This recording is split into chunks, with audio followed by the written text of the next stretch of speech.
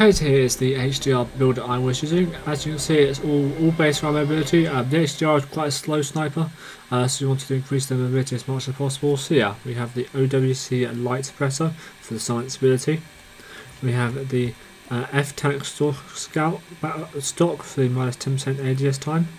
We have the FMJ perk for the increase the bullet penetration, so you can hit those wall bangs if you do need to. Also, it's the best thing to use.